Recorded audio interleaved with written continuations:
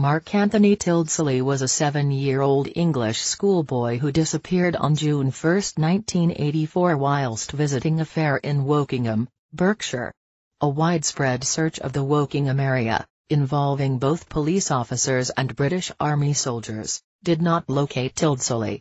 Thames Valley Police initially suspected that Tildesley's body was buried near Wellington Road in Wokingham, near the fair from which he was abducted, but they now believe that he was probably buried in a shallow grave on abandoned farmland.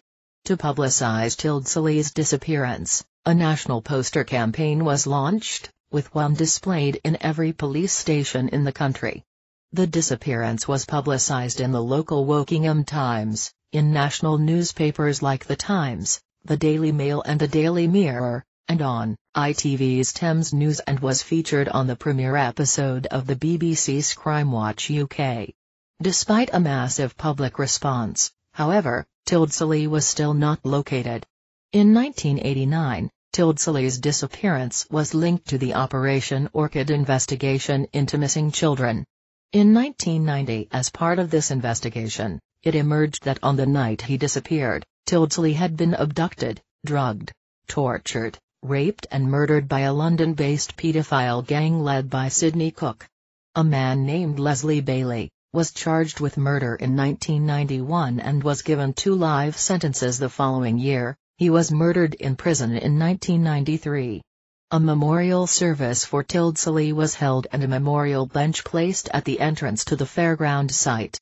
A headstone was also placed in a nearby burial ground. Background and disappearance. Mark Anthony Tildesley was born on August 31, 1976 in Berkshire to John Tildesley and Livinia Rachel Gladys Tildesley. He had a brother, Christopher, and a sister, Christina, who had moved out of the family home to live in nearby Finchampstead with her husband, Ted, and their daughter, Mary. The Tildesleys lived at 1 Rose Court, off Rose Street, in Wokingham town centre.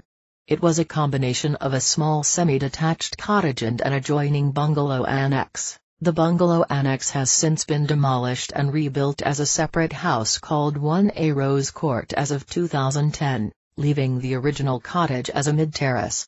Tildesley was a Year 3 pupil of the Palmer C.A.V. Junior School, renamed All Saints' Aided Primary School in 2009, in Norreys Avenue in Wokingham. Half-term holiday. On May 25, 1984, Tildesley's school had broken up for its spring half-term holiday. The Frank Ayers Fun Fair, which came to the carnival field off Wellington Road in Wokingham 4 times a year, had come again during that holiday week. Tildesley was desperate to go to the fair, but he did not have enough money to do so. His pocket money was only 30p a week, so he supplemented this by putting trolleys from Tesco and Denmark Street back to where they belonged, thus collecting their customers' abandoned 10p deposits. Frank Ayers Fun Fair. At the end of the week, on the afternoon of June 1, 1984, Tildesley had met a man outside the candy shop in Denmark Street, which has also since closed and which was located 20 yards up from the then Tesco site, who gave him a 50p coin to buy some sweets with.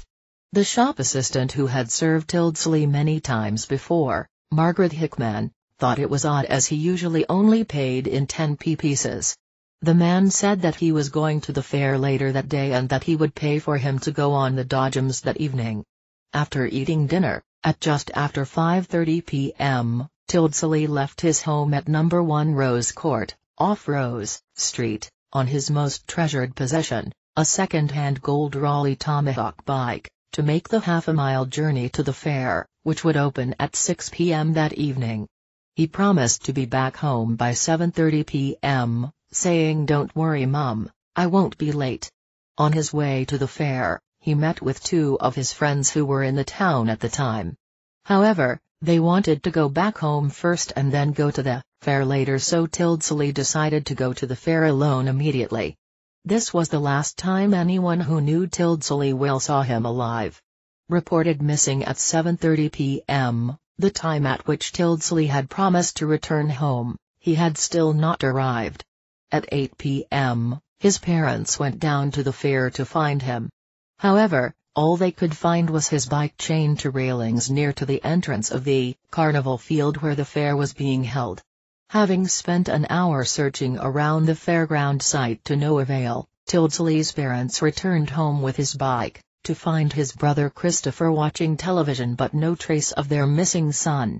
At 10 p.m., Livinia Tildesley phoned the local police, to report Tildesley missing and to ask if they had heard anything, but they had not, and they recommended she phone back in an hour. In the meantime, she phoned his sister Christina in Finchampstead, and Christina's husband Ted also went over to the carnival field to search for him without any success. Initial search Thames Valley Police undertook an intensive and thorough search of the Wokingham area. This included using a helicopter, searching the carnival field site with loud hailer appeals, as well as searching nearby rivers, streams, lakes and ponds. Heat-seeking equipment was also borrowed from the Metropolitan Police, which could detect dead bodies. 5. Every worker and stall holder at the Frank Ayers Fun Fair was questioned the day after Tildesley went missing. Wokingham Town Centre's 29 streets, consisting of 960 shops, businesses and houses, had to be covered by officers on a door-to-door basis. On the following weekend of 9 June 10, 1984, 15 policemen and 2 tracker dogs teamed up with 100 soldiers from the Royal Electrical and Mechanical Engineers Training Battalion in Arborfield Garrison to search the south side of Wokingham, from Barkham Road through to Amen Corner, which proved unproductive. 2 weeks after the disappearance, Detective Superintendent Roger Nicklin had to concede that the police still had absolutely no idea about Mark's disappearance. A train driver on the Guildford to Reading line reported seeing a fox carrying what looked like a child's arm in its mouth, but 3 weeks later this turned out to be animal bones. A strong smell of decomposed flesh was also reported in the nearby village of Crowthorne, but this turned out to be rotten sheep. National appeals. In addition to a national poster campaign being launched, with every police station in the country displaying one, Tildesley's disappearance not only appeared in the regional Wokingham Times, but it was also featured heavily in national news coverage at the time. The Times, the Daily Mail and the Daily Mirror all wrote about the story, and the case was also covered in ITV's Thames News. On June 7, 1984, Tildesley's disappearance was mentioned on the first ever episode of the newly launched BBC television series Crime Watch UK, a program which reconstructs major unsolved crimes with a view to gaining information from members of the public. These first appeals resulted in 400 calls being made to the police by members of the general public.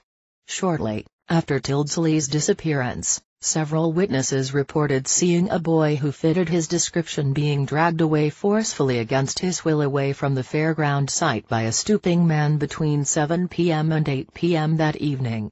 Further sightings were at the nearby Cockpit footpath on the corner of Denmark Street and Langborough Road, as well as at number 9 and number 51 Langborough Road. There were also a number of conflicting sightings. A witness reported seeing a boy who looked like Tildesley sitting on the wall of the Waitrose car park in Rose Street with a bike similar to his at his side at 8:10 p.m. on the evening of his disappearance. However, Tildesley's bike was actually found chained to railings at the entrance to the fairground site in Wellington Road, half a mile away by his parents at exactly the same time. Reconstructions. The day after the first Crime Watch UK broadcast, the police shot their first video reconstruction. A 7-year-old local boy dressed in clothes similar to those worn by Tildesley and was filmed around Rose Street, including sitting on the wall of the Waitrose car park, and also at the fairground site as well. Whilst only a partial reconstruction, it did get a positive response. 2 days before the first anniversary of Tildesley's disappearance, and with the Frank Ayers Fun Fair back on the carnival field in Wokingham, a second police reconstruction was filmed. These included shots in Rose Court, Rose Street, Broad Street, Denmark Street, the carnival field off Wellington Road and Langborough Road. 10-year-old Paul Little played the part of Tildesley, whilst Peter Russell played the part of the stooping man. In the case's second appearance on the program in just over a year, the footage was aired at 9:25 p.m. on June 13, 1985 on Crimewatch UK. A full reconstruction of his last known moments was broadcast, in which Mrs. Tildesley took part. Over 1,000 people called in with information, one of the highest volumes in Crimewatch UK history. Success of appeals overall. The police received a huge public response with over 1,200 different individuals phoning in, who gave 2,500 potential leads, but little concrete evidence emerged. Crucially, Thames Valley Police never received any breakthroughs that would lead them to either Tildesley being found safe and well, or in the worst-case scenario, to the identity of the perpetrators and/or the recovery of his body. The initial investigation was led by Detective Constable Jeff Gilbert. Coincidentally, Gilbert knew Tildesley personally through his mother's job at the local Wokingham police station. From the start, Wokingham police were unprepared for such a major task.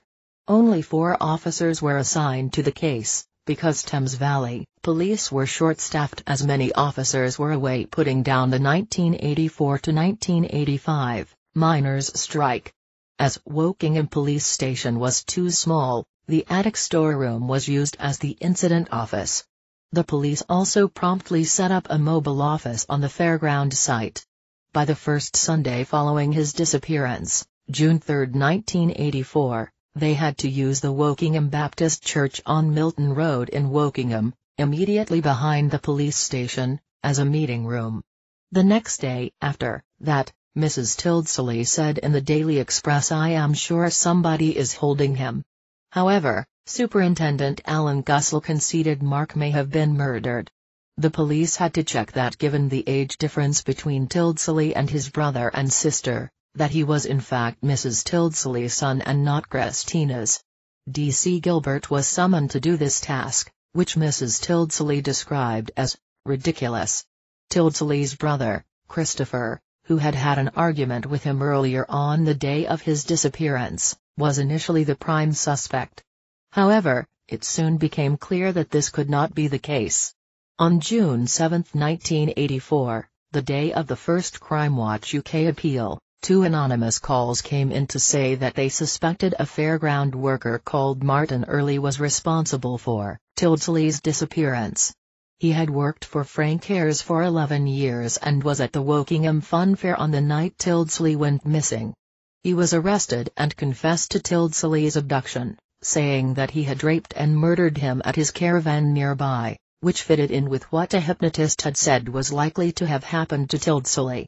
However, he changed his story so many times that it became unreliable and detectives worked out that they had in fact got the wrong man. After 6 weeks, the case became so big that Thames Valley Police had to move the incident office from Wokingham 20 miles up the M4 motorway to Salmstead near Newbury. On August 16, 1984, the Metropolitan Police called on another fairground worker, Sidney Cook, at his home in London. One of his colleagues had alerted detectives at the Tildesley incident office about his suspicious behavior towards young boys in the past. The police asked Cook whether he was in Wokingham on the night Tildesley had vanished. He denied this and had an alibi.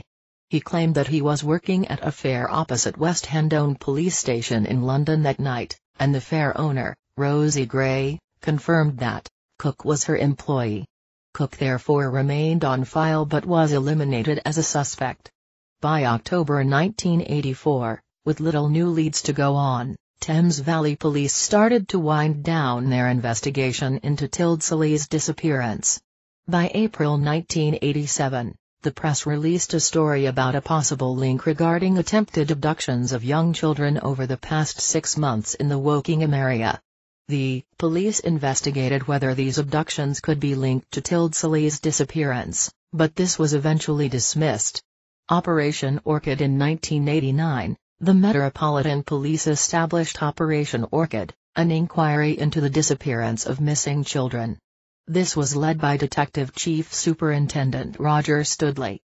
As part of this operation, in December 1990, they interviewed a convicted, East London-based paedophile gang member called Leslie Catweasel Bailey, who had already been charged with 2 other murders, that of 14-year-old Jason Swift and 6-year-old Barry Lewis, both of which occurred after Tildesley's disappearance.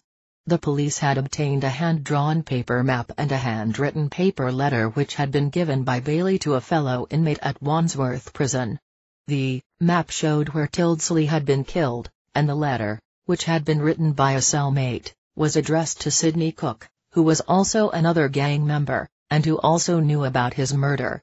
At this point, Bailey, who suffered from a mild learning disability which meant that he had limited understanding, confessed that his pedophile gang, whom the police had nicknamed the Dirty Dozen, led by Cook, from the Kingsmid estate in Hackney, had abducted, drugged, tortured, raped and murdered Tildesley on the night he disappeared.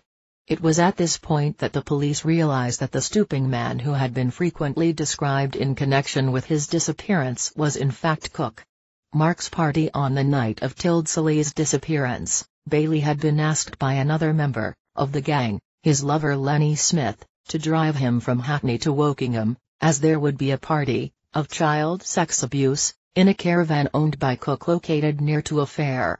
Upon arriving in Wokingham, Smith went into the fair to find Cook and they came back to Bailey's white Triumph 2000 car in Langborough Road, near to the fairground, with a young boy who was dragging back, despite being enticed away from the fairground on the promise of a 50p bag of sweets. The young boy, Tildesley, had to be physically picked up and forced into the back of the car to get him in.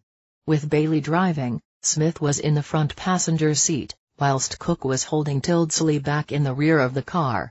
They then met a 4th man, a relative of Bailey's known as Odd Bod, who had a mental age of an 8-year-old, at Cook's blue and white caravan, which had lace curtains. This was located a short drive away past the relocated Tesco and Finchampstead Road, on a field called the Moors on Avendons Lane, which is located in between Finchampstead and Barkham.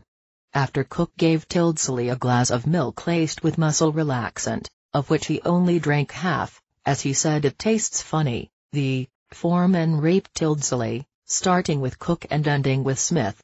After more muscle relaxant was applied directly down the boy's throat, the gang rape started again. Smith then forced a tablet into Tildesley's mouth before grabbing him by the throat. The party, referred to as Mark's party by Bailey, had already lasted for half an hour and Bailey stated he knew at this point that Tildesley was dead as he could not feel a pulse, but that Cook had told him that he was fine and that he would take the boy home. This meant that it was likely that Tildesley was already dead before his parents even knew that he was missing. After the murder of Tildesley, Bailey drove Smith back to Hackney, arriving there after midnight. Before Bailey dropped Smith off at Marsh's, Smith said to Bailey that he would leave the disposal of the body to Cook. Unfinished investigation. The police received a judge's commendation for pursuing an honorable and sustained investigation which led to the eventual solving of the Tildesley case.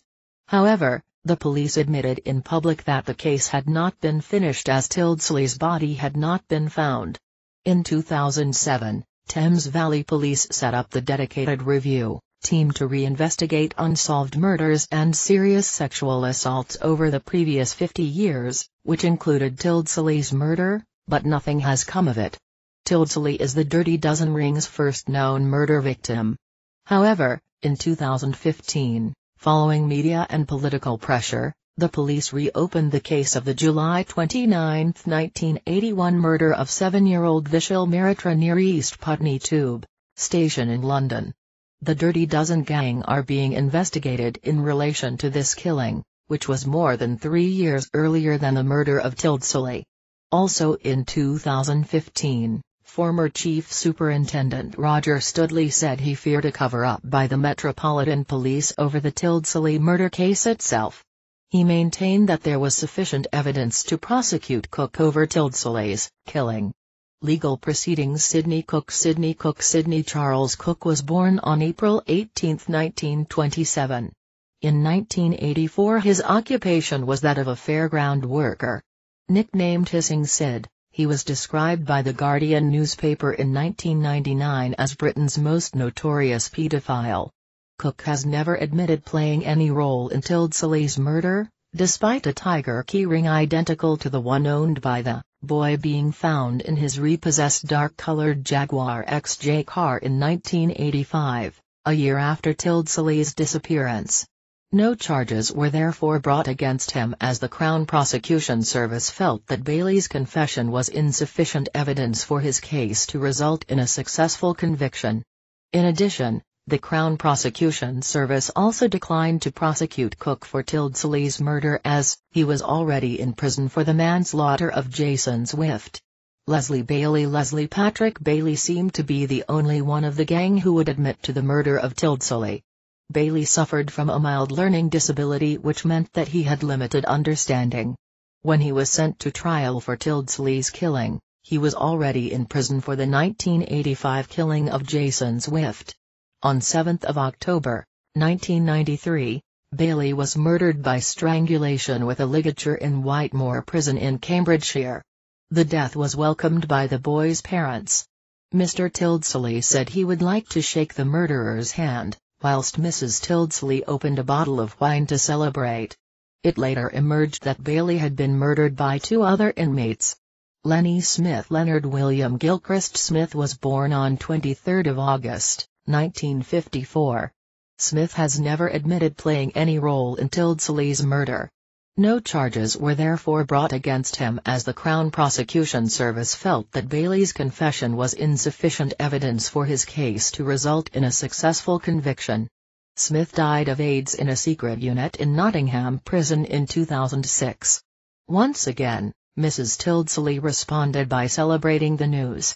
Odd Body, fourth man, mentioned by Bailey as part of the Operation Orchid investigation as being partly responsible for Tildesley's murder, was a relative of him. He was referred to as Odd Bod throughout the investigation. However, as Odd Bod had a mental age of an 8-year-old, he could not have his name disclosed or be charged, put on trial or sentenced in connection with Tildesley's killing. No charges were therefore brought against him, as the Crown Prosecution Service considered him to be too young for his case to result in a successful conviction. Murder charges. On October 18, 1991, Bailey, along with persons unknown, was charged with the murder of Tildesley. Trial. The Tildesley family kept away from the majority of the trial at Reading Crown Court. Bailey stood alone in connection with Tildesley's killing. It was very unusual, in that the judge not only named Cook and Smith, but also described in court what he believed they had done to Tildesley, despite neither of them having ever been charged in relation to the case.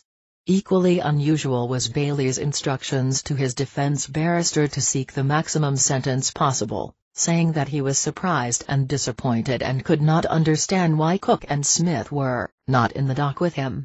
Sentences. On October 22, 1992, Bailey pleaded guilty at Reading Crown Court to the lesser charge of manslaughter and one charge of buggery and received 2 life sentences on December 9, 1992.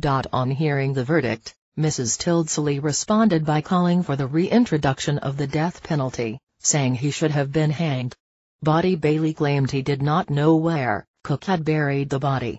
Cook has indicated he knows where the body is buried, but refuses to tell the police, or the boy's family, the exact location.